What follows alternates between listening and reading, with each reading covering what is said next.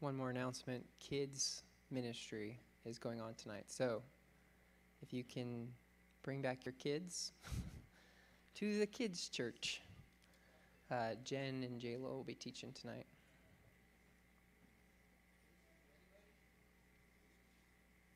And don't worry, parents, I'm going to be doing the beginning, just review, but I'm going to also start in prayer. Let's just take a moment. I just feel like sometimes when you're about to speak and you just feel like the words that you have are very, very weak, and we just need the Lord to break in our meeting. So, Lord, we just thank you. We lift you up. And, Lord, we just declare that you're the chief shepherd and that every good and perfect gift comes from you. And we ask you to break in our meeting tonight, Lord. We ask you to release a spirit of wisdom and revelation. Lord, I just say help me to articulate what's on your heart. Just surrender ourselves to you. God, we're here because we want to encounter you. We don't want to go through the motions. We don't want just another service, Lord, that we have the privilege of coming before the living God through your torn flesh, through your blood. And I just thank you for awe and wonder filling our hearts. Lord, I ask that you would draw us near to you by your Spirit tonight. In Jesus' name. Amen. So, I wasn't planning on teaching tonight. I'm filling in, and actually just came back from a trip up to Massachusetts to see my grandparents, and came back, and I had taught the week prior, so this is 2 weeks ago, and I was intending to share a message that night about 2 weeks ago, and the Lord kind of pulled a quick one on me, and my whole message got scrambled. Ended up sharing something that was slightly different. I had some parts of my original message that I shared, but I'm just going to do a quick review because the message tonight is going to build upon my last message.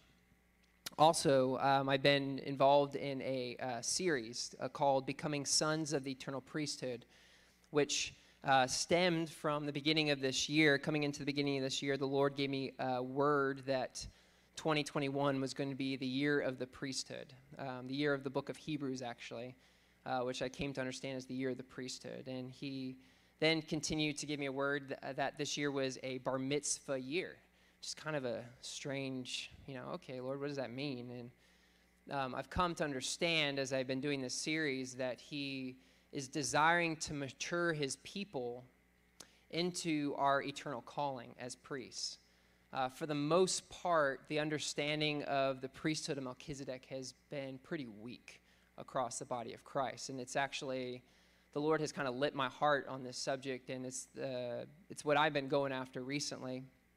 But I believe in specifically for his church in this hour, for us, that he wants us to go from eating milk, per se, to eating strong meat, and to have our senses sharpened. It's actually kind of quite alarming. If you've read the book of Hebrews, you know it's pretty deep. There's a lot there. But the writer, the author of the book of Hebrews, actually says to the Hebrews that he has much more to say, but that he can't say it because they become dull of hearing. So the book of Hebrews is actually written to a people who are, quote unquote, dull of hearing, which shows that there's so much more to grasp, not only from this book, but as we seek the Lord, he has much more revelation on the priesthood of Melchizedek to share with us. As a review, I've done two, before the message I gave 2 weeks ago, I've done two messages on becoming sons of the eternal priesthood. And the first one was called Becoming the Sacrifice, or Be the Sacrifice. And we discussed what it means to be a son priest who gives himself to God as a living sacrifice so God can give him to his brethren. And then in the second message I presented, it was on the importance of keeping Sabbath, and how Sabbath is not just a weekly ordinance where, 1 day a week, but that it is a moment-by-moment heart posture of trust where our hearts are yoked to Christ so that our to actually respond to the Lord in worship is preserved. If we don't keep Sabbath, we are unable to actually respond to the Lord. The very word, you might hear it said in different circles, like, this tension between, what is God's role as sovereign and our responsibility? Well, it's interesting because the very word responsibility is the ability to respond.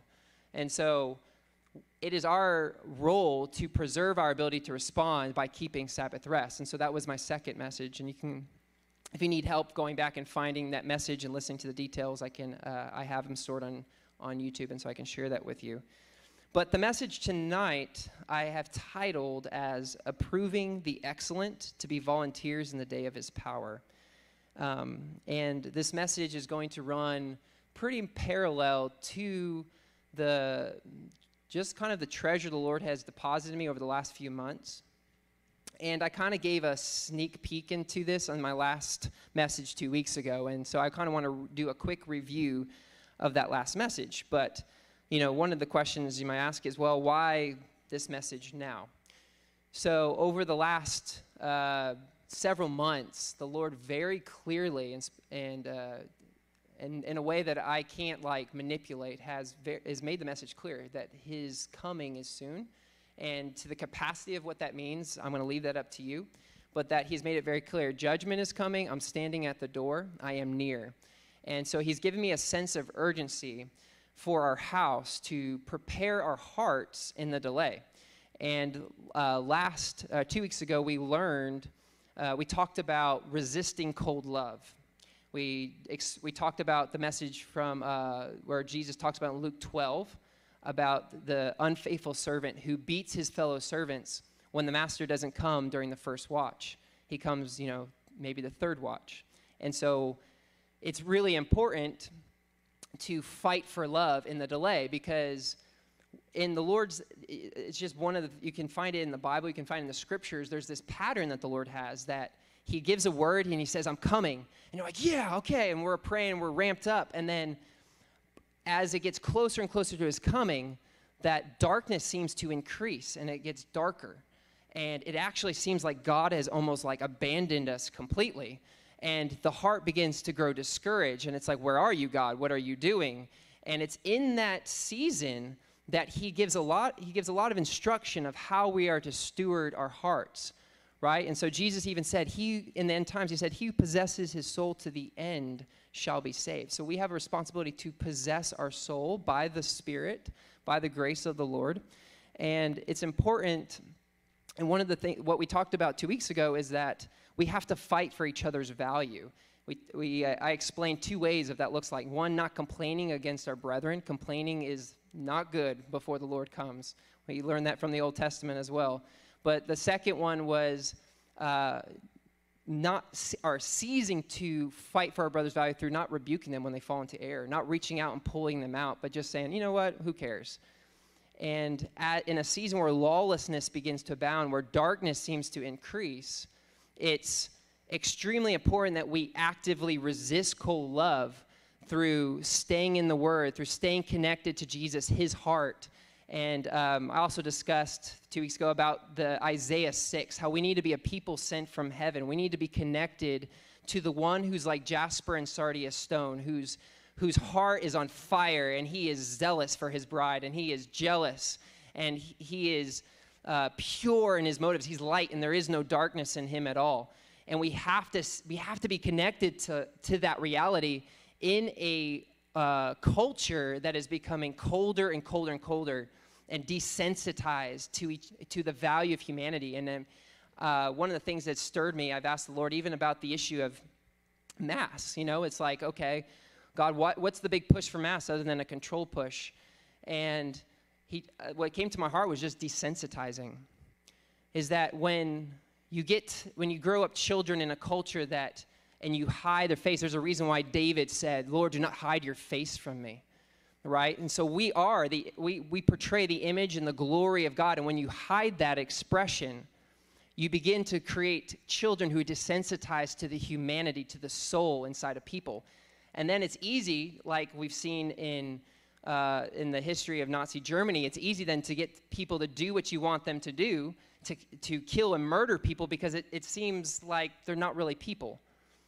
And so we have a culture where this is increasing, and why it's so important as the people of God that we are connected to the heart of God, who has never stopped, who even when the world has grown cold, his heart is still on fire. And so we have to be a people who's connected to that in the place of prayer. And so I build upon that review as we go into our message tonight on approving the excellent to be volunteers in the day of his power. I want to clarify, what does it mean to be volunteers in the day of his power, which I totally forgot to give the reading of the word. I want to do that. So we have two scriptures we're going to open tonight with. And the first one is going to be Philippians 1, 9 through 11. So if you can flip with me, and I'm going to actually have you stand. Sorry, a little unconventional, out of order here. But if you can stand with me, and we're going to read this scripture, and then we're also going to turn to Psalm 110:3. And these are the two banner scriptures over the message tonight.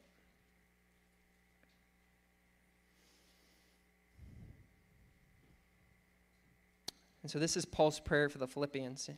He says in verse 9, chapter 1, "And this I pray, that your love may abound still more and more, in real knowledge and all discernment, so that you may approve the things that are excellent, in order to be sincere and blameless until the day of Christ, having been filled with the fruit of righteousness which comes through Jesus Christ, to the glory and praise of God." And we say, thanks be to God. And then I'm going to actually read from verse 1 through verse 4. Psalm 110, verse 1 through verse 4.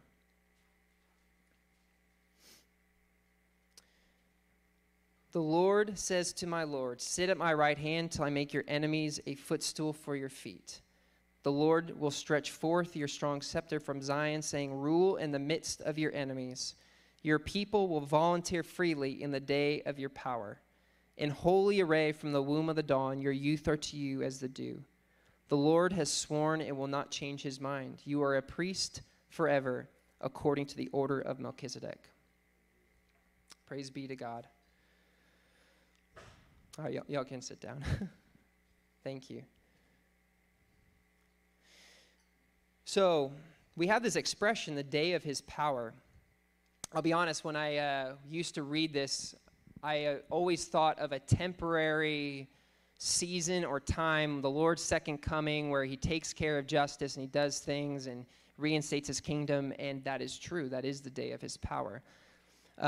Which is why when I was preparing this message, I really struggled to include it in the series on that has to do with the priesthood of Melchizedek, because you think priesthood of Melchizedek and you think of this unchanging, eternal, forever priesthood, and then you think of the day of his power and you think of something that's very specific and temporary and almost momentary, right? But then the Holy Spirit corrected me, and first of all, by just looking at Psalm 110, and we see that this commission from the Lord to the Lord is that about you are a priest forever according to the order of Melchizedek, also includes that your people will volunteer freely in the day of your power. And God, just by the Spirit, reminded me that heaven is the day of his power. It is the day that never ends.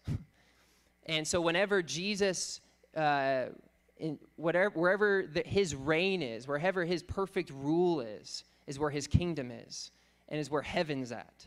And so as his people, we are bringing heaven to earth through our prayers, and he eventually will come in his physical embodiment, that Jesus will come and he will rule the nations and bring the kingdom. But I believe that the kingdom is also now in a continuum with the Lord and through forever. And so this message of, maturing as sons of the priesthood for the day of his power is not like a temporary thing. We're just preparing for this one momentary piece of time, and then we go into heaven and everything gets jolly. No, what I'm teaching you tonight is how to prepare our hearts for your eternal assignment as a priest. Because the day of his power, heaven is the day of his power. It's the day that never ends. And so I really want to draw attention to that, so that we don't see this as just this is just a temporary or momentary assignment or message. This is a message that applies to our eternal calling. I gave the review on resisting cold love, and so we pick up at the end of what I taught 2 weeks ago. I encourage you to go and review it for those who haven't heard. But the first part of it, which ended up being the whole message, was resisting cold love, being connected to the fire of God's heart. And I'm going to repeat a point I made because it's important as a building block in this message.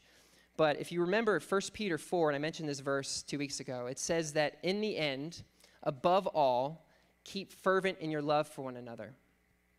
And so we have to set our hearts to be fervent and to abound in love. And one might ask themselves, okay, but how do we do that? And what I'm going to repeat is that one of the ways that we do that is we have to be connected to God's heart, how personal Jesus is, how personally moved he is when we minister to our brethren. And this is such an encouraging word. I think it's worth repeating and saying again. And so I'm going to have you turn to Philippians for me. And we're going to start in verse, let's see here. I'm going to start reading verse 3 of chapter 1 of Philippians. It says, I thank my God in all my remembrance of you, always offering prayer with joy in my every prayer for you all, in view of your participation in the gospel from the very first day until now. For I am confident of this very thing, that he who began a good work in you will perfect it until the day of Christ Jesus. And I'm going to stop there for a second. This is an amazing promise, right? We love this. For I'm confident of this very thing, that he who began a good work in you will perfect it until the day of Christ Jesus. But then we ask the question, Paul, how can you say such a thing with that confidence? And he answers us in verse 7, for it is only right for me to feel this way. Why? Because I have you in my heart, since both in my imprisonment and the defense and confirmation of the gospel, you all are partakers of grace with me. So let's put this in perspective. Paul is imprisoned. He's beaten. I mean, you go to Corinthians and there's a list of sufferings that Paul's endured.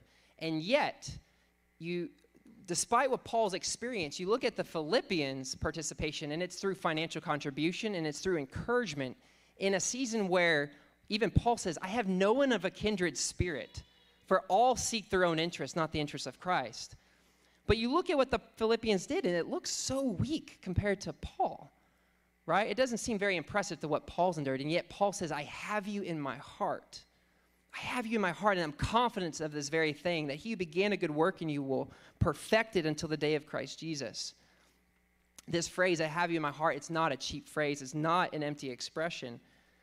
Paul was actually identifying with the emotions of Jesus himself. When Paul says, I have you in my heart, how much more does Christ say, I have you in my heart, when we love his people in his name? We underestimate how moved Jesus is when we participate in his ministry, how loyal and gracious he is, and how faithful he is if we don't quit. This is encouraging, and we need to tap into this reality. It's the only way. If we do not tap into this reality, we will not be able to press through the times ahead. So it's very important. Let's look at some other scriptures on this. Matthew 10:42. Jesus says, whoever in the name of a disciple gives to one of these little ones even a cup of cold water to drink, truly I say to you, he shall not lose his reward. Hebrews 6:10. For God is not unjust to forget your work and the love which you have shown towards his name, and having ministered and in still ministering to the saints. This is important. We don't lean upon our past works of righteousness. It's a perpetual loving and still ministering to the saints. So yes, Jesus is personally moved by what you did 10 years ago for him in love. But if you're leaning on that as your righteousness now, right, that's a problem. So Paul emphasizes it's in having ministered and it's in still ministering to the saints. So this goes back to my last message, where we have to be continually active and engaging warring against cold love and fighting to be fervent in love and actively loving our brother. And then lastly, Matthew 25:40, where Jesus says, the king will answer and say to them, truly I say to you, to the extent that you did it to one of these brothers of mine, even the least of them, you did them to me. So let's continue to verse 8. It says, for God is my witness, how I long for you with all the affection of Christ Jesus. The Greek word, I'm going to actually expound on a lot of the Greek words tonight, but I want to preface it with this. None of it is to replace the meaning. I just going deeper. There's a lot more substance when you look at all the meanings. And so there will be a lot of like, hey, let's look at this Greek word. Encourage you to go back and look at yourself. But you'll see they don't alter the meaning. They just really kind of give it more meat. So this the Greek word for long for is epitheo. And it means to intensely crave, greatly desire. Even Strong's Concordance uses the word lust. It's an intense desire. And the Greek word for affection is, I'm not even going to try to pronounce it, splagnon. Sounds German. But it means bowels or intestines or inward parts. It literally means your intestines. So what Paul is essentially saying is he's saying, I intensely crave you. I intensely desire you with the very inward longings of Jesus. That's like, whoa, that's intense. Like, what? When I was actually reading this, the Lord, and I encourage you to go and read these first 8 verses and just ask the Lord to encounter your heart, because when I was reading it, I've always read it as Paul's words to the Philippians, but the Holy Spirit, when I was reading it, just encountered me, and he turned Paul's words as if Jesus was speaking to myself, and instead of the Philippians, he turned it directly toward me. And so I ask you to insert your name. I'm going to paraphrase what he said. It came as a spiritual impression, but I encourage you to insert your name in this. But he said, Charles, in view of your participation in the gospel, from the first day until now, I have you in my heart. Oh, how I intensely desire you with my innermost being. Every time you stand for me, every time you give to me, pray for your enemy, share an encouraging word. Every time you honor me, my word, and my people, oh, how it makes me want you all the more. The Lord is speaking that to us. And when we connect to that reality, there's nothing that can stop us. How can we fail if the King of the universe, the judge of heaven and earth, is moved with intense desire because of our faithfulness towards him through participating in his ministry? Let's be reminded, it's his ministry. When you love your brother, he sees that as personally loving him. We get it confused in the church. Many times we start with something the Lord gives, we possess it, we make it our own, and then we come to God as if he is not connected with what we're doing, and we ask him to bless what we're doing. But it's the other way around. The fellowship of love always was between the Father, Son, and the Spirit, and he, out of the overflow of his heart, created us to bring us into his fellowship and his ministry. And so it's important that we stay connected to that. That's where we see the power. That's where we see the Spirit move, is when our hearts are oriented that it starts with him, and it's his ministry. So I say all that to say that this prayer that we read in the beginning, verses 9 through 11, is in light of Paul experiencing this intense craving of Christ towards the Philippians. And so I'm going to read it again. He says, "In this I pray that your love may abound still more and more in real knowledge and all discernment, so that you may approve the things that are excellent, in order to be sincere and blameless until the day of Christ, having been filled with the fruit of righteousness which comes through Jesus Christ, to the glory and praise of God." I want to zero in on the phrase, things that are excellent. It's a very unique phrase. Things that are excellent. What in the world can that mean? Well, we're going to study that tonight. It's in the title of our message. So like I always do, I always go to the Greek words when I need deeper meaning, and I review it. I look at other ways the words are translated throughout the New Testament to compare them and get a fuller picture. And so we're going to do that. We're going to do a little study. The Greek word is the word diaphero, and the word means to bear like a burden. It means to carry, which kind of is the same thing as bear. It means to differ in value or glory. And it's one word. That expression, things that are excellent, is the one Greek word. And so let's look how it's translated in some other verses. Matthew 10:31 and Matthew 12:12, where Jesus says, "You are more valuable than many sparrows." That word, more valuable, it's the word diaphero. He also says, "How much more valuable then is a man than a sheep?" Like, once again, more valuable, same thing, Greek word diaphero.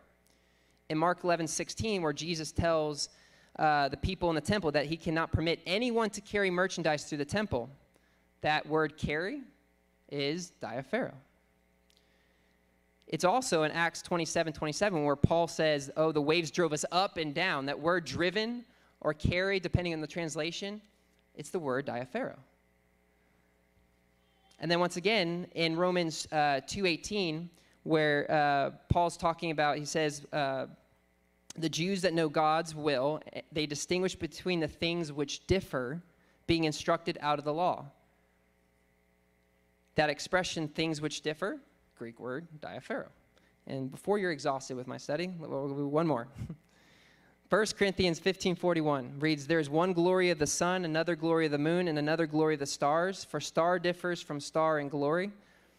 The word differs. Guess what? It's the word diaphero. So we ask ourselves, how do these two meanings, how does the word carry and bear, as we see in some of the translations, and then differing in value and glory, and then in Philippians 1:9-11, things that are excellent, how do all these come together? They seem completely distinct. Well, let's just think about it. Let's suppose that your house is on fire. And that's not a curse. We're just thinking hypothetically, so let's not freak out. But let's just say your house is on fire and you have 30 seconds to go into your house and to pick one thing that you can grab with your hands.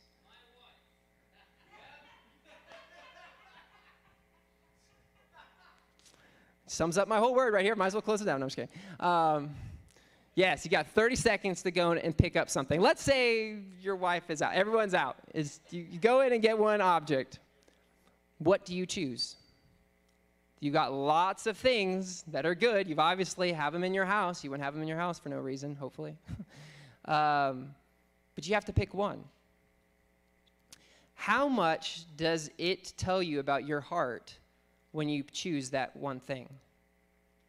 So what do you do when you have to choose one thing? You have to pick it up. You have to carry it, right? So we don't have, back in ancient times and when Paul's writing this, they had horses, they had donkeys, they didn't have cars, they didn't have trailers. You couldn't load up a bunch of stuff and go from point A to point B like we do, hauling a bunch of things around, right? They had to be very selective about what they chose, about what they carried. They had to make choices constantly, what is actually most valuable, and it was directly connected to what they physically carried. If you remember from the message, if you were here when I taught on keeping Sabbath, I mentioned that every choice that we make comes back down to the garden between the tree of knowledge and good and evil and the tree of life. It's always a choice. One is trusting God that leads to life. The other is trusting in yourself or something else that leads to death. And when we can discern that and we choose life, we'll always stay in Sabbath rest. I also said that keeping Sabbath rest is discerning what is him and what is simply not him. Whatever is him leads to rest. Whatever is not him results in burden or bondage. And then lastly, I use the stories of Nehemiah, where Nehemiah instructed the people on the Sabbath to not carry burdens. There's our word carry again. Carry burdens on the Sabbath. They were allowed to carry burdens the other days of the week, but not on that day because it was holy. And when someone did carry a burden on the day that they were not supposed to work, it indicated something about their heart. And the Bible uses this phrase, unjust gain. It's greed. Work is good, but you can work from the motivation of greed. So we come back to the phrase, the things that are excellent. We see that in the Greek, based on how it's translated throughout the New Testament, it means to know what is worthy to be carried, what is most valuable. You have to know what to choose. Therefore, Paul's prayer, if I could paraphrase, is that he says, I pray that you would be overflowing in love to a greater degree and a greater degree, because you are learning through, when it says real knowledge and discernment, this is a real life application. You're learning day to day through experience. You're approving. That word approving means testing, examining. You can't test and examine something if you never move forward, if you never actually make mistakes. You're going to make some mistakes. You're going to sometimes make the wrong choices. That's where the blood of Jesus cleanses us from all sin. But you got to move forward, and you got to get active in loving each other and choosing and learning what is most excellent, what is worthy. But he says, I pray that through growing in the knowledge of God and practical life application, that you will learn to say yes to what burdens are worthy to be carried and what burdens are not worthy to be carried. In other words, okay, should I pick this one up or should I leave it down? Am I carrying something that I need to let go? Because if we're carrying something that we're not supposed to carry, it directly quenches love. And so that you see that our capacity to love is connected to our ability to discern what is excellent. So question, why, and I kind of answered some of it, but why is it important to know and discern what motives and burdens to say yes to? Paul answers us in verse 10. So that we may be sincere and blameless till the day of Christ. This Greek word for sincere is elikrinis, and it literally means to be tested or judged by sunlight. It's very interesting. Sunlight is a full exposure. So you can, have some things that you look under this lighting and they look clean, but if you bring it into the complete noonday sun, you'll see every single spot and stain will be exposed. The day of Christ is a day of full exposure. The day of his power is a day of judgment, and it's a day of revival. But it's the day not just when our works are judged, but it's the day when our motives are judged as well.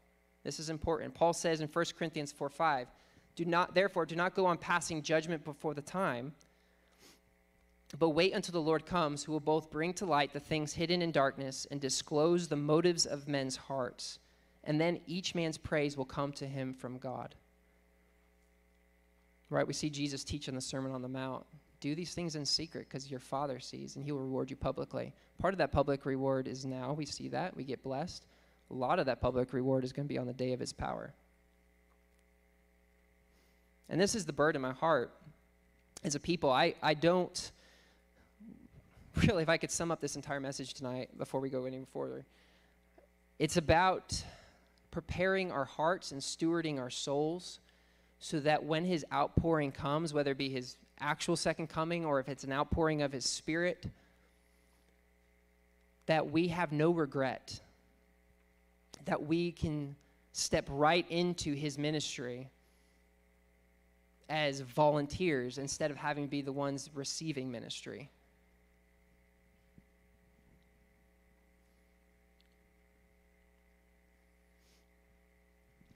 What does Jesus say about the pure in heart? He says they shall see God. So we see that learning to say yes to what is excellent day to day, learning to make, these are not big choices. This is not like, oh, should I buy the, $60,000 truck or not buy the $60,000 truck? This is day-to-day small choices. I can give you an example for me personally. One day, I like a clean house. I like to order. I'm a little OCD. I admit that, okay? Part of it was not my upbringing. I became an engineer, and it kind of got trained into me. But I like things orderly in the right places, and I like things clean. And that's great when you're a single person. I had a spotless house, and then you get married, and you got some children. And now it's like if I could freeze time, and I could clean the office, and then unfreeze time and go and be with my wife and child, fantastic, but I can't do that, right? So I'm put into a position where I actually have to choose what is excellent. And so one day I'm cleaning the office and I'm like organizing and I'm filing things, and it's been something that's been on my list to do for a while. And I hear my James, or baby 8-month-old, crying in the other room, and I know Jayla's busy. I know he needs a diaper changed. And I'm like, he'll be okay. I just need to get this done. He'll be okay. And then the Lord, he always does this with me in these situations. He'll let me go, and I'm wrestling. Is it right? Is it wrong? I'm, justifying it. And all of a sudden, he just breaks in, and he suddenly doesn't make it about a choice of what is right or wrong. Because, see, it's real easy to get analytical and think in our minds and weigh things. Oh, is it right or wrong? Should we do this or not do this? And justify it ourselves. But when Jesus judges us on Judgment Day, it ain't going to be about right or wrong. It's going to be, did you love me or did you not love me? Did you say yes to me or did you say no to me? It's an acceptance and a rejection in every little choice that we make. And so he confronts me in this choice, and he says, Charles, do you want me or do you want your office to be ordered and cleaned? Can't it be both, Lord? But no, in that moment I had to choose. I had to let my office be messy to go be with my son because that's where Jesus was. It wasn't really just about going taking care of James's diaper. It was about being with Jesus because that's where he was ministering. We also see examples in the Bible of this. I'm going to give some. We see in Luke 10, 38 through 42 is the story of Mary sitting at the feet of Jesus, right? And Martha's busy doing the dishes and, cleaning and cooking, and she gets upset at Mary who's sitting at Jesus' feet and says, Jesus, tell Mary to help me here. I'm a little stressed out. Does she care? And Jesus is like, Martha, Martha, you're too occupied with too many things. Like Mary has chosen the good part, and it will not be taken from her. And many, I've heard it every time, like you're in the house and like you're serving or doing dishes or something. They're like, oh, you're being a Martha. And it's like, it has nothing to do with doing dishes or cleaning or being busy. It has nothing to do with that. The issue is not about Martha working, because we are to work hard, and Jesus worked really hard. The issue is choosing what's excellent. Jesus, the living word of God, was sitting and was speaking, and Martha was busy washing dishes. Martha, you're dealing with things that are going to perish with their use, but Mary knows what's eternal, and she knows what's lasting. And in that moment, she made the choice. That's what Jesus was highlighting. And that's what we have to be discerning and choose, because without knowing it, in the delay where it seems like God's presence isn't quite there, it just seems like there's a lawlessness is abounding, it's really easy to start getting distracted. We have to set our hearts to continue to fight for what is excellent. We also see Mary, and I believe it's Mary of Bethany who did this, but he broke the alabaster box over Jesus' head and anointed his feet. And who was upset about it, right? Judas Iscariot. And he was upset because he said, well, this was a waste. This could have been used for the poor. Is taking care of the poor a good thing? Yeah, it is. Jesus even said, whenever you wish, which is really interesting. He said, whenever you wish, you can go take care of the poor. But he said, you have the poor with you always, but you do not have me always with you. In that moment, Mary knew what was worth it, what was most valuable. And if you notice, it always comes down to choosing where he is. What is he? There's lots of good choices, even in Christian ministry. Lots of good choices, but sometimes the excellent thing is not doing any ministry, right? And just sitting at his feet.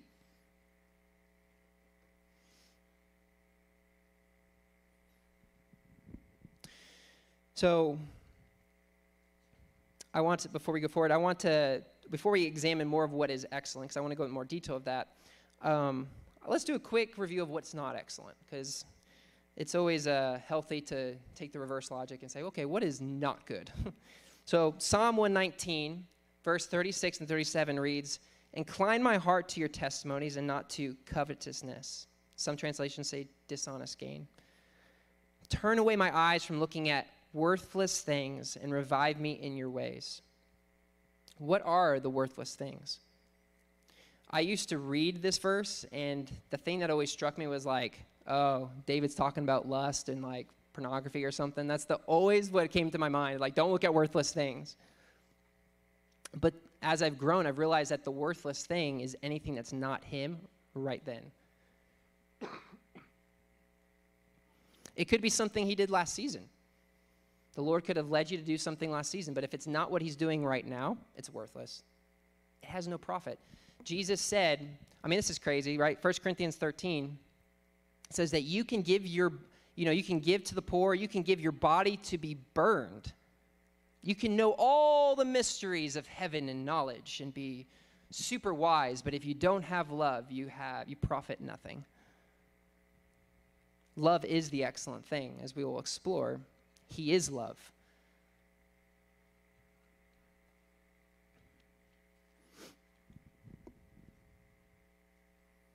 Paul laments in his letter to the Philippians that there are those who proclaim Christ out of love and those who proclaim Christ out of selfish ambition and not pure motives. He says this in chapter 1:17 and chapter 2, verses 3.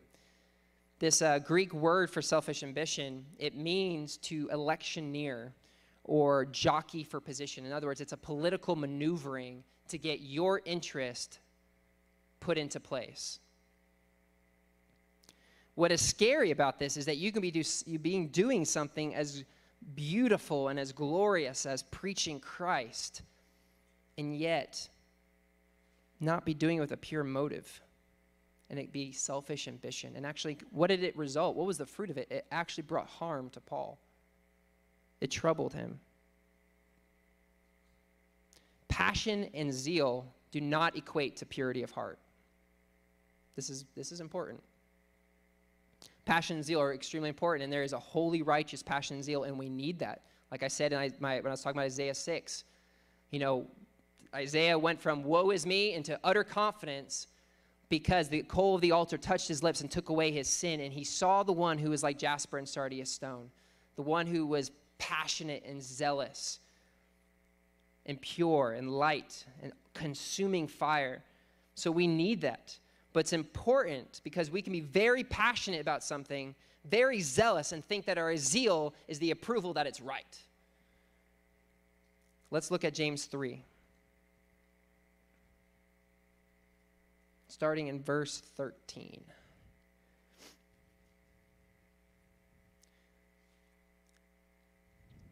It says, "Who among you is wise and understanding? Let him show by his good behavior his deeds in the gentleness of wisdom.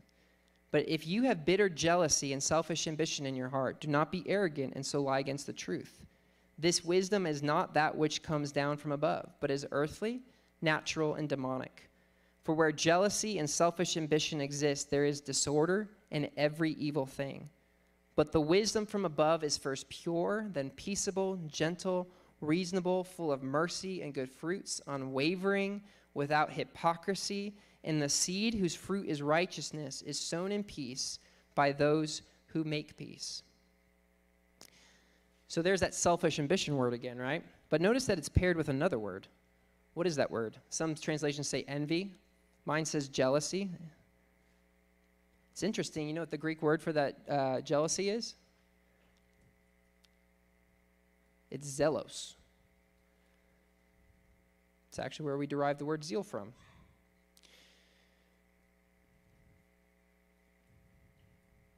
But notice how it's contrasted to the wisdom from above.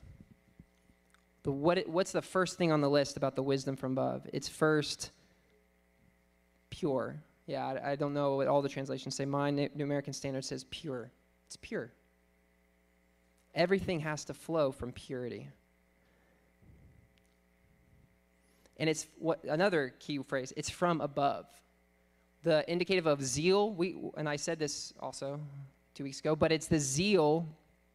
We're seeing a lot of zeal stir up. We're seeing a lot of people angry. They're becoming awakened to what's going on in our country.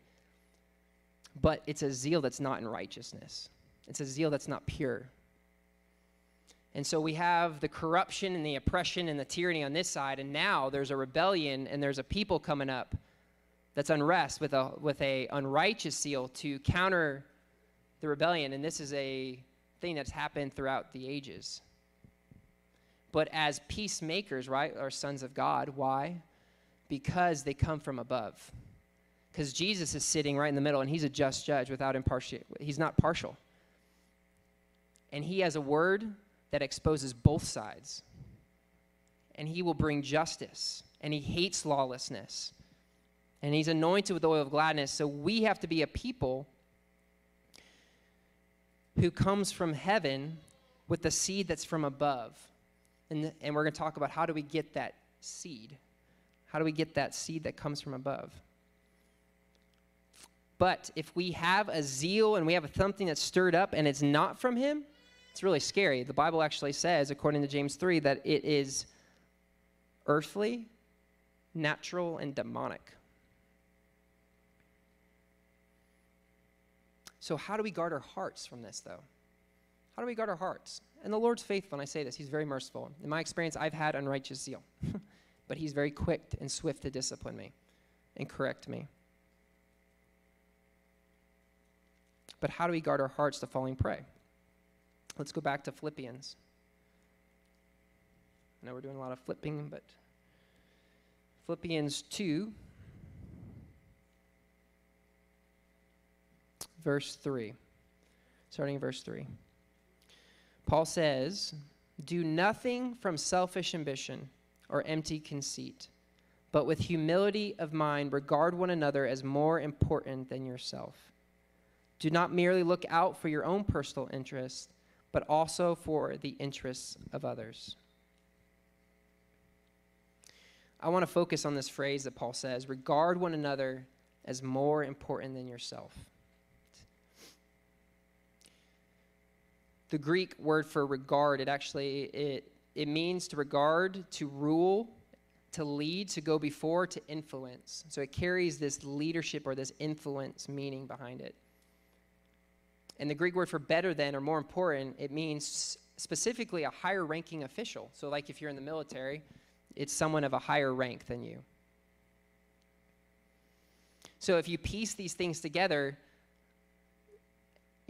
amplified version here, it says influence or lead others as though they are the higher ranking official. Kind of gives a new expression to what it means to submit to one another, right? You can lead someone and actually be submitted to them as well. And the Lord actually used this, Holy Spirit spoke this to me when I was reading this and it clicked. And he says, Charles, what is it like to lead a king? I want you guys to think about that for a second. How do you lead a king? See, God calls us all kings and priests. But some of us have been given the authority from the King of Kings to lead other people, to shepherd them, to steward them. But how would you lead another king? Would you act like a know-it-all, right? Would you be rash? Would you be quick to speak? Or would you lead them very cautiously and very carefully with honor and dignity because you know their value? See, in order to abound in love, we also need to abound in respect as well. We need the spirit of wisdom and revelation, as Paul prays in Ephesians, to open the eyes of our understanding so that we know what's the hope of his calling. And he says this, the riches of his glory, the riches of the glory of his inheritance in the saints. We have to see the glorious riches in each other. Paul's prayer that love would abound still more and more is not so that we have more emotional experiences or goosebumps. His prayer is that love would abound to the measure that we grow in the understanding of each other's value and respect. Jesus said in Matthew 6:21, where your treasure is, there your heart will be also. What we value is what we love. Love and respect go together. It is very difficult to love what you don't respect.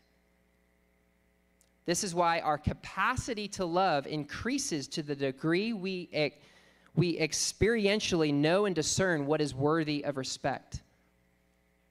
So when Paul's praying, your love would abound more and more in real knowledge and discernment. As you prove the things that are excellent, as you begin to approve the things that are excellent, and you begin to see the value of your brother and the value of the Lord, your capacity to love increases as well. You can't increase in the capacity to love the Lord and your brother if you don't grow in the revelation of their worth and value. I'm going to give you an illustration from the Old Testament. Numbers chapter 4. There's a group of people called the Kohathites who are Levites, and they're a subsection of the Levites, and they're assigned to carry the holy vessels of the temple, the holy objects. And as long as the objects are covered, that's the only condition. Why? Because only Aaron and his sons are allowed to see the holy objects of the temple because they stand in the holy presence of God in the Holy of Holies. So the Kohathites, they can carry the vessels, but they have to be covered. What does this mean for us? First, we have to understand why God gives coverings. He doesn't give coverings to reject. The enemy twists and perverts that and wants to make it seem like God's rejecting you. God doesn't give coverings to reject. He gives coverings to protect. See, each one of us are the holy vessels of the temple. We are the temple, and everything in it is the vessels of the temple. And what's sad is we can spend years in ministry. And it's not just ministry. Ministry is what you do in your home. It's what you do with any relationship at work. So let's not pigeonhole this to just church. You can spend years in ministry, carrying each other in prayer, in ministering, and stewarding people before the Lord, and yet have a very little capacity to love them because that covering is still over the holy vessels. You're carrying the vessels, but you can't see their value and worth. Why? Because God has to open the eyes of our heart to see the riches of the glory of his inheritance in one another so that we can love. But we have to have a heart that's set to love them. God has coverings throughout the Bible. The reason why God gives parables, honestly, is because his word is precious. And if he were just to speak his word and we didn't do it and we just, whatever, we would die. Like his word is holy, right? The word made flesh is his son. It's the most precious place in his heart. So God gives a parable, a covering, so to actually protect us and what is precious. So that we actually have to search, and the one who's hungry to know his heart has to seek it out, and then he reveals more and more. And as we will learn when we talk about friendship with Jesus, is that friends have learned to obey God and do whatever he commands. So that's why he talks to them plainly, because they cherish his word. But he won't give a word if we don't have a heart that treasures and value. Just like an expensive diamond or anything that's expensive, right? A Ferrari, like, just think of anything that's really valuable. There are security measures that go around protecting what is valuable. But this is actually what's really amazing about the gospel, is that the veil in the temple was there to protect the most holy place. And what is the most holy and precious thing to God? Bless you. What is most treasured in the depths of his heart? Say people? Sons of God? Yeah, no, that's a good answer. It is his son. It's his son. It's Jesus. That Jesus is the expression of the glory of God. It's the expression of the Father's heart. That's why when Jesus said, when you see me, you see the Father. He is the heart of God on display. And so think about this. God protects because he knows they don't have the understanding, they don't have the framework to even appreciate and value his son. But as Paul says, in the culmination of the times, right, in the dispensation of the times, God sends his son. I hope this is not blasphemous to say this, but basically, Father, God, he uncovers his nakedness. Like, he exposes his heart to humanity. He becomes most vulnerable. He's like, I've been protecting this only for those who can see it. Like David. He was what? After the heart of God. Therefore, he had revelation of Christ. He was able to step into that priesthood of Melchizedek. But the Levites who didn't have revelation, the people who didn't seek the heart of God, they didn't see it. And therefore, there was always a veil and a covering to protect what was precious. But then God, out of his love for the world, says, I'm going to give my son. I'm going to give him. And he sends his son into the world. And we crucify him. I don't know how God honestly does it, because I know for me, without the touch of the Lord's love on my heart, I can't get my heart to move forward when it goes past the line of safety or security. But God, he took the risk. He sends his son, and we reject him, and we put him on the cross. But the Father, as the son is lifted up on the cross, and his flesh is torn, and his blood is poured out, God is saying, here's my heart, right? He rips open his heart. He says, now you can enter in, but you have to receive the blood of my son. In other words, in order to enter into the depths of my heart, which is my son, you have to receive my son. And we're very thankful for that.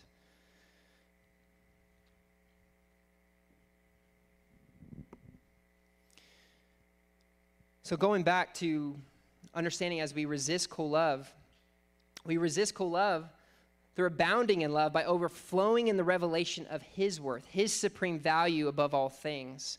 Because this is the treasure of God's heart. It's what's most valuable. And when we see what's most valuable to the Father in display, and we behold him, and we inquire of him, we do Psalm 27:4, we seek the Lord. He's our one thing. and we behold him and we inquire him, everything else takes its proper place. Everything else takes its proper place in the light of his glory.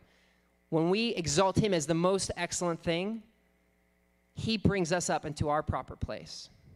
And we can love our brother. So honestly, it's simple, even as a house of prayer. What do we do in this season? We grow in worship. We worship. Because as we worship, we behold him. We inquire of him. We set our hearts to one thing focus. And as we do this, our value for our brother will increase. The value of our enemies will increase. The thing that you've been arguing with your wife about will suddenly seem childish. The wrestle that you've been confronting, the decision you're like, I don't know if I should do this or I should do this. As he is exalted and his glory is increased, everything else suddenly becomes, oh, that was a wrestle before, but it's not a wrestle now, when he is high and lifted up.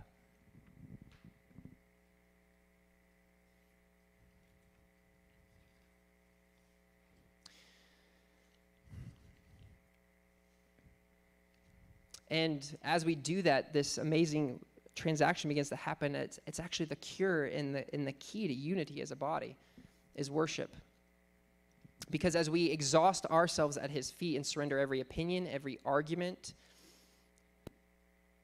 and we become filled with his interest, his desire, we become, as Ephesians says, Paul says, become one body in one temple. The problem is that we have today is we have many bodies, we have many temples, and we have many spirits because everyone is serving a different Lord. But when we set our hearts to exalt him and worship him and seek Jesus, we have to ask the right questions. Jesus, what do you want? Not arguing, well, okay, I want this, or this person wants this. It's, wait, let's put that all aside and say, Jesus, what do you want? Let's ask the right questions. What is on your heart? What are you burdened after? And we empty ourselves so he can fill us with his spirit because there's one spirit. One spirit. That's where unity comes from. It's not trying to get everyone's different spirits to agree. It's emptying us of us and getting filled with his one spirit. We need to fall in love with what he's in love with. But we ask the question, what are the interests of Christ? I think we could all agree, and I'm going to highlight one tonight, and that is Jesus wants a bride. So if he wants a bride, and this is a treasure of his heart, then how do we position ourselves in relationship to that? I'm going to strongly submit what John the Baptist says. We have to become friends of the bridegroom. What does it mean to be a friend of the bridegroom? Well, John 3:29 says, he who has the bride is the bridegroom, but the friend of the bridegroom who stands and hears him rejoices greatly because of the bridegroom's voice. So this joy of mine has been made full. Being a friend of Jesus, the bridegroom, means finding your greatest joy and identity in being the one who stands in the presence of God and hearing his voice. We have to make this clear that the bride is not our bride, it's his bride. And our greatest privilege is to be ones who stand in his presence and hear his voice. It's how we become one body as well, filled with one spirit, because all of us have our attention and affection on one man, beholding him and hearing him. When Christ's glory becomes our chief aim, then we carry his bride with great care and caution.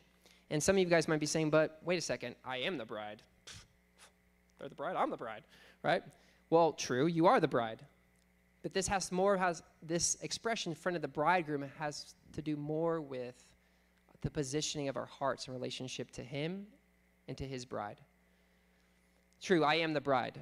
But when I walk into a room and I'm ministering alongside Jesus, or I'm just around other people, my heart is purified, because remember, all this comes down to being sincere and blameless till the day of Christ, so that we can be the volunteers in the day of his power.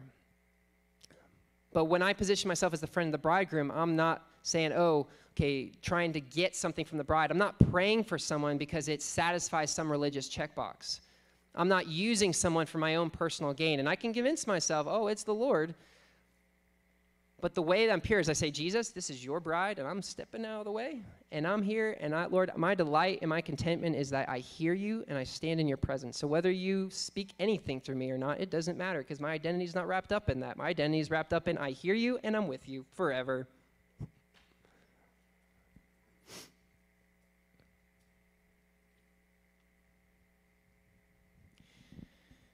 We have to, as friends of the bridegroom, we discern the jealousy of the husband as well.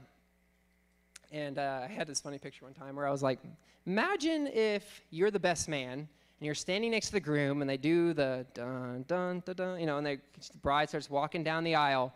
And all of a sudden, the best man has a change of heart. And he suddenly steps out in front of the groom and takes the bride and just goes off. Like, it would be absolutely insanely ridiculous. But the truth is, that's what the church has done.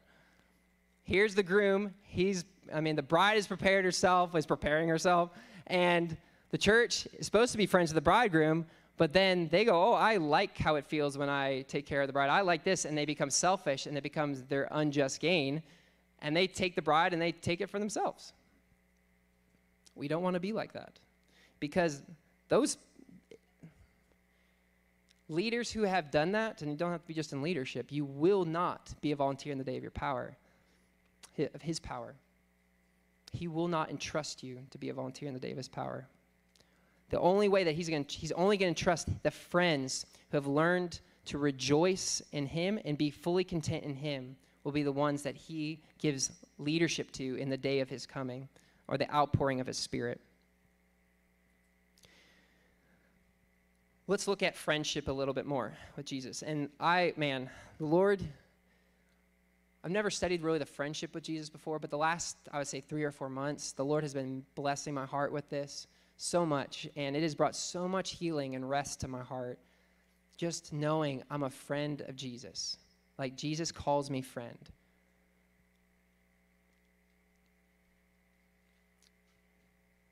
And so I want to look at friendship. I hope to woo your hearts into this friendship deeper. But what are the main characteristics of being a friend of Jesus? And I'm going to look at humility, I'm going to look at obedience, and we're going to look at purity of heart. I want you to turn to Luke 14, 7 through 11 with me.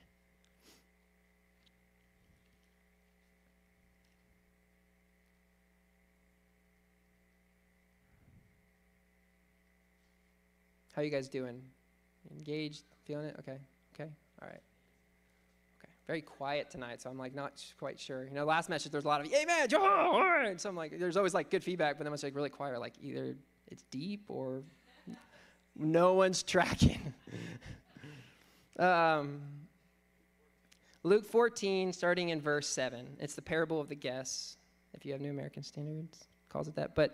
So I'm going to read it. It says, "And he began speaking a parable to the invited guests, when he noticed how they had been picking out the places of honor at the table, saying to them, 'When you are invited by someone to a wedding feast, do not take the place of honor, for someone more distinguished than you may have been invited by him. And he who invited you both will come and say to you, "Give your place to this man," and then in disgrace you proceed to occupy the last place.'" I've actually experienced something similar to that. It's very embarrassing. "But when you are invited, go and recline at the last place, so that when the one who has invited you comes, he may say to you, 'Friend, move up higher.' Then you will have honor in the sight of all who are at the table with you. For everyone who exalts himself will be humbled, and he who humbles himself will be exalted." Man, I love that phrase. That phrase was just so sweet. Friend, move up higher. I want to hear that from the Lord. It just makes me feel good every time I say it. Friend, move up higher. But I don't believe it's an accident that Jesus uses a wedding feast for this parable, right? The friend of Jesus is the one who's learned to know his place on earth in light of the bride and her husband. He's learned not to compete with the bride or steal the attention from the bride. He's given the bride her proper place. He's learned, and it's humility. That's why it ends with those who humble themselves will be exalted. The way that we humble ourselves is not by beating ourselves up. It just means, oh, wow, that's the bride. That's the temple. We have an honor, and we serve, and we wait with the Lord to see what he wants to say. We don't just speak quickly, but we honor the bride. And then when we do that on this earth, when he comes in the day of his power in the kingdom, he establishes his kingdom, he then says to us at the feast, friend. Why does he say friend? Because his friend was the one who learned to rejoice in his presence, not take advantage of the bride, but learn to give the bride her place and learn to give the husband his proper place. And he says, friend, move up higher. The other issue is obedience. That was humility. Let's look at obedience. John 15:14. Jesus says in John 15:14, you are my friends if you do what I command you. The Lord is not what I don't believe he's saying. I'll say that. I don't believe he is saying this. Is that, if you want to have friendship with me, you need to go and basically do my commands, and then I might give you friendship. I don't believe that's the spirit of what Jesus is saying. I believe what he's saying is that when you are friends of me, this is how you'll know. You'll do whatever I command you because I've won your heart. You've learned to value what I value. And all the commandments of the Lord come down to this: loving one another. And what is love? It's just value. That's really simply what it is that he's given us commandments of how to treat each other like kings and priests, how to love one another. And so when you see his value and you see the value of your brother, you go, oh, wow, your heart is actually moved to keep his commandments. It's not difficult. Your heart actually wants to. Just like when, just think of anything you have. Like if you have a ratty, dirty shirt, like you don't care like if it gets another stain on it, right? Because it doesn't have much value to you.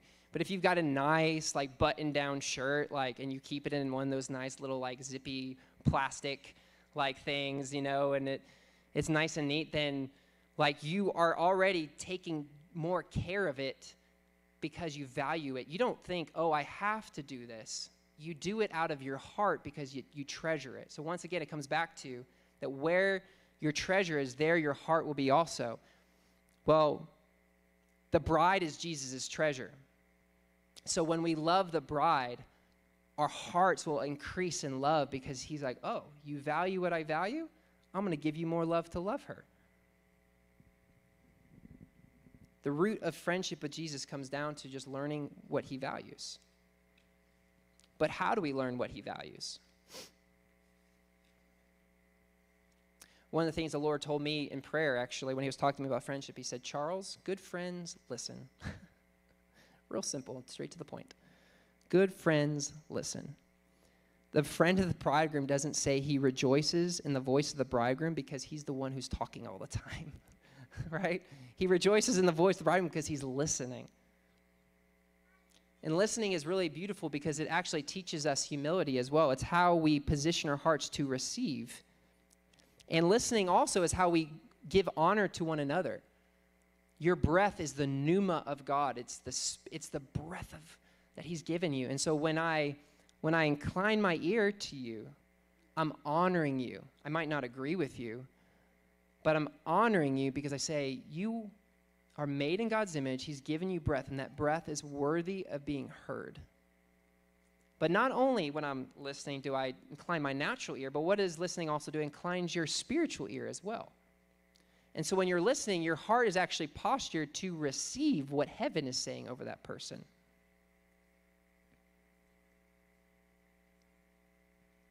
At SADHOP, we have a very unique culture here. We have everyone here is someone who stands in the presence of God and rejoices at his voice. Everyone, as Corinthians says, has a psalm, a hymn, and a spiritual song to share from their secret place time. So it presents a unique challenge than anything I've been used to in my Christian experience, because usually there's 2 or 3 really strong people in the Lord, and then everyone else just comes for tastings. And so for tastings, like they don't actually spend time with Jesus. They don't have anything to give. So you're just kind of like quiet, and you're like, well, I guess I'll say something now. I guess I guess I'll give more of what the Lord's sharing me. But in this culture, everyone is rich in God.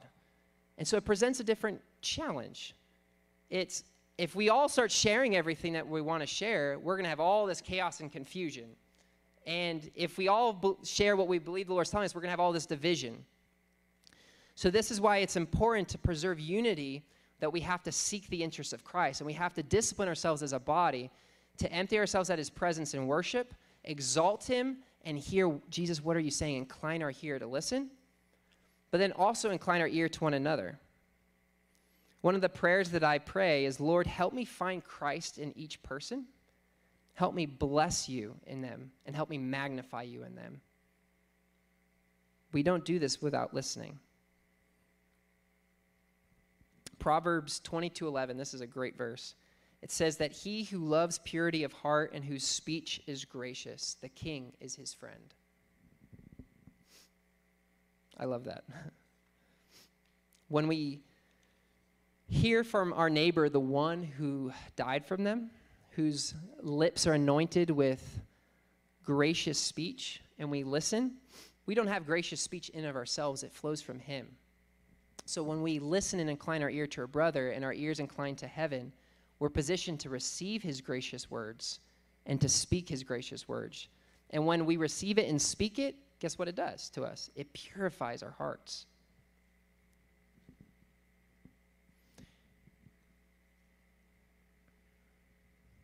Okay, so let's talk about real quick, and as we wrap up here, we got two more main points I want to highlight. Only those, I want to highlight this, only those, I said this before, but only those who are pure in heart will be volunteers in the day of his power. A pure heart seeks to hear what the shepherd is saying and then feeds his sheep with his words.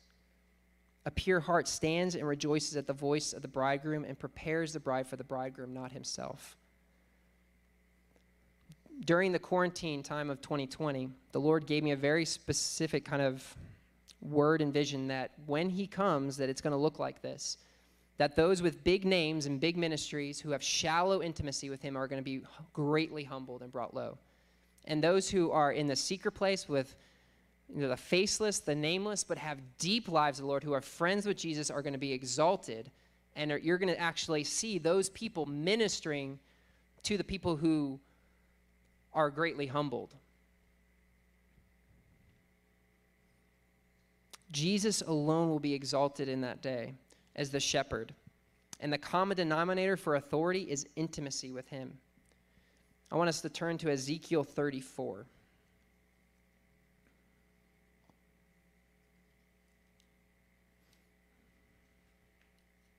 And this is, for time's sake, I can't read through all this. I'm going to highlight just a few verses, but I'll summarize. But in verses 1 through 10, and then verses 17, 18, for the most part, the Lord confronts the bad shepherds. And he says that the bad shepherds are the ones who have scattered the sheep, and they have fed themselves on the sheep instead of fed the sheep. They also trample the pasture. They muddy the waters. They shoulder and thrust at all the weak with their horns.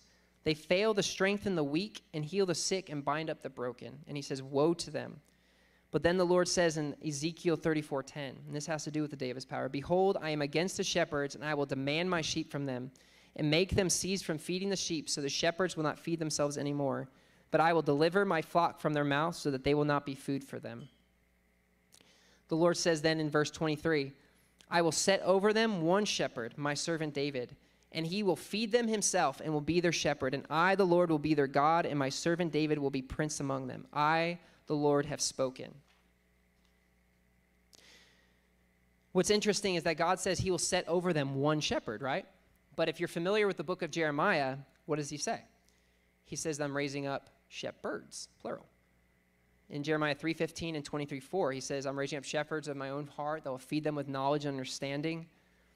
And then that's Jeremiah 3:15. Jeremiah 23:4, he says, I will raise up shepherds after my own heart that will tend them, and they will not be afraid. How are both realities satisfied? How are both of these things true? It all has to do with purity of heart.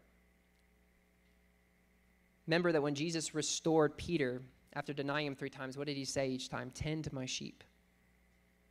This same Peter goes on to exhort the church in 1 Peter chapter 5, shepherd the flock of God among you, exercising oversight, not under compulsion, but voluntarily according to the will of God, and not for sordid gain, but with eagerness, nor yet as lording it over those allotted to your charge, but proving to be examples to the flock.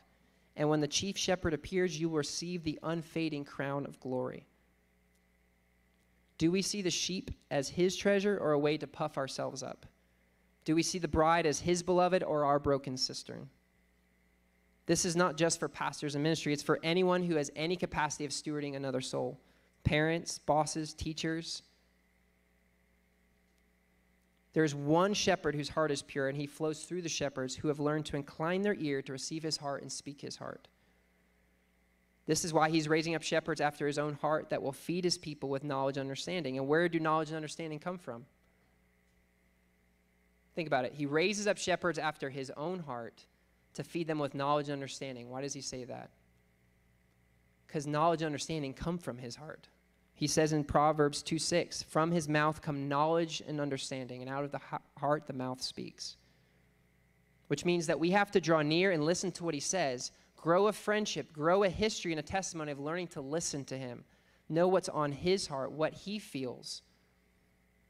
It's amazing. I was reading in the Gospels recently, I think it's Mark 14, and Jesus heals demoniac, the demon child, and everyone's like filled with awe and wonder, and you're like, wow, his next words Jesus going to say to his disciples are going to have to do with this, and it doesn't.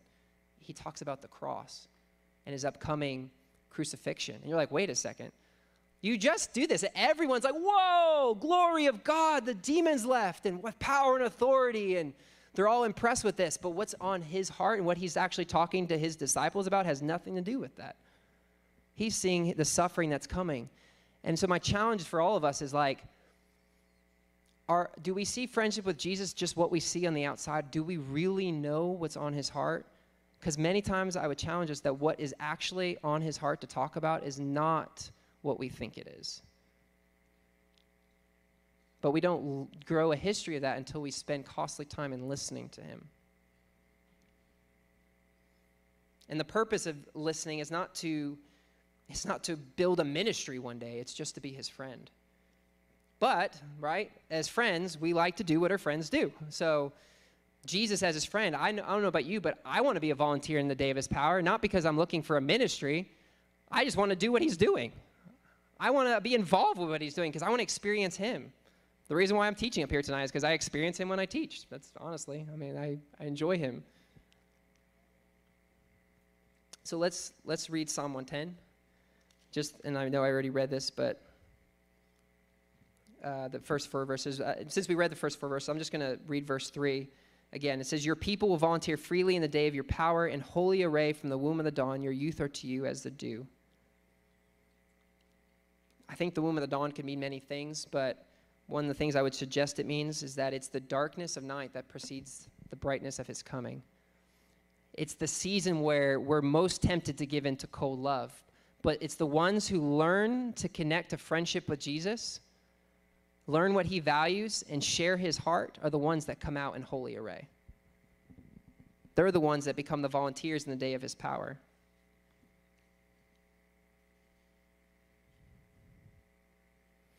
So if purity of heart is what is required to become a volunteer in the day of his power, and we've learned that from Philippians 1:9-11 that approving what is excellent is what leads to growing a pure heart, what does Jesus call excellent? I would submit that if you want to know the heart of the shepherd, a good place is to start by studying where he feeds his flock. And so we see even in Ezekiel 34, you guys can turn back there. Sorry. I know I go back and forth, but it's kind of the way that these things connect. I'm just going to read verses 13-15. It says, I will bring them out from the peoples and gather them from the countries and bring them to their own land, and I will feed them on the mountains of Israel by the streams and all the inhabited places of the land. I will feed them in a good pasture, and their grazing ground will be on the mountain heights of Israel. There they will lie down on good grazing ground and feed in rich pastures on the mountains of Israel. I will feed my flock, and I will lead them to rest, declares the Lord. Right, we know from Psalm 23, the Lord is my shepherd, I shall not want. He makes me lie down in green pastures. He leads me beside quiet waters. He restores my soul. We see that the result of feeding on what Jesus gives us to feed on leads to what? Rest, restoration of heart, and even more importantly, satisfaction and contentment. Psalm 23 starts, I shall not want. This spirit of I shall not want is a stark contrast to the bad shepherds who constantly seek after unjust gain, who feed themselves on the sheep, and who are never satisfied. Why are they never satisfied? Because they have not learned to be friends with Jesus. On the other hand, what is Jesus feeding his sheep that leads them to rest and satisfaction? I would submit the answer lies actually in the book of Songs of Solomon. And in two places in Songs of Solomon, chapter 2, verse 16, and chapter 6, verse 3, are one of the most, if there's any scripture to memorize, just a simple expression, repeat it to the Lord throughout the day, just hold on to this. Let the Lord encounter your heart. Let him unfold what it means. It says, I am my beloved's, and my beloved is mine. He who pastures his flock among the lilies. Why does the Holy Spirit pair these two phrases together? I am my beloved's, and he is mine, and he pastures his flock among the lilies. Both places in Songs of Solomon, those are paired together. Why lilies? Anyone have any understanding of lilies? Jesus told us to behold them, so it is a commandment.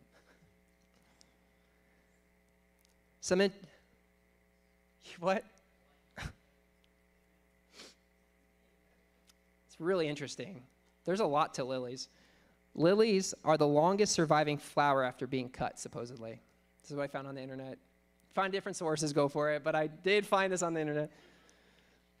They represent purity, and a good way to show this, even historically as interpretation, is they were perverted by Greek mythology, who saw lilies as the byproduct, I think it was of Zeus's wife's, basically breast milk, and it became a sexualized thing. But the irony of it is that in the original understanding of it was that it meant pure milk, right? Pure milk of the word, but it's pure. It's more like chastisement to the Lord. So it's interesting how Greek mythology perverted it. But they're also edible. I did not know that. You can eat lilies. They're medicinal. They have medicinal properties.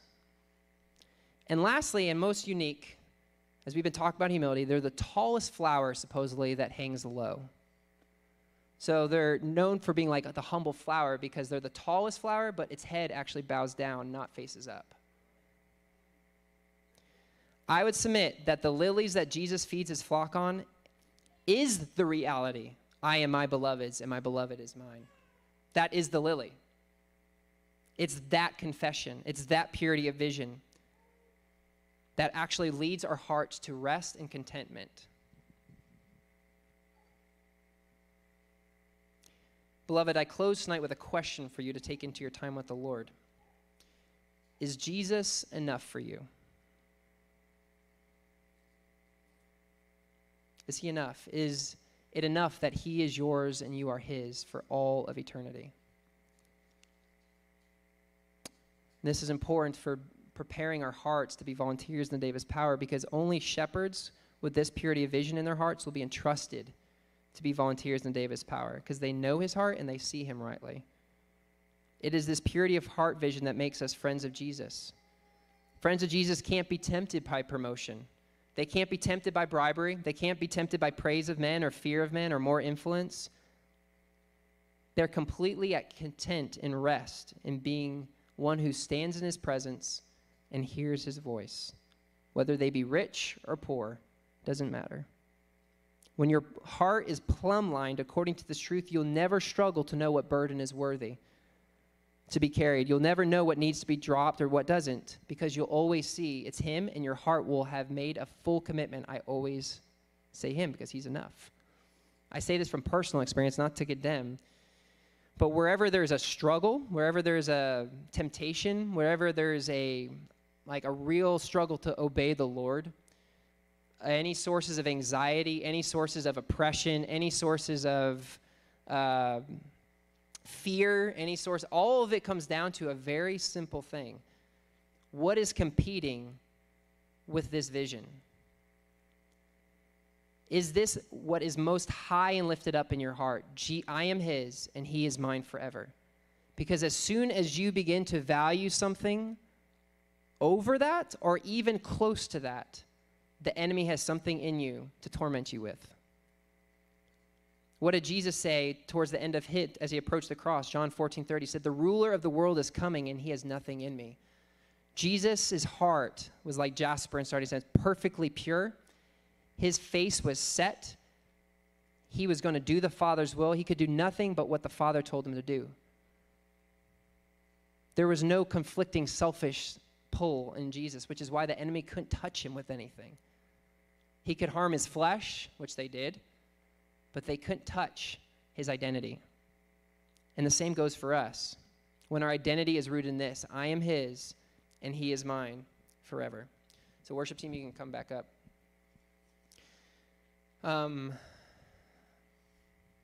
I share this just as testimony. I don't want anyone to leave this and go, oh man, like, kind of feel heavy.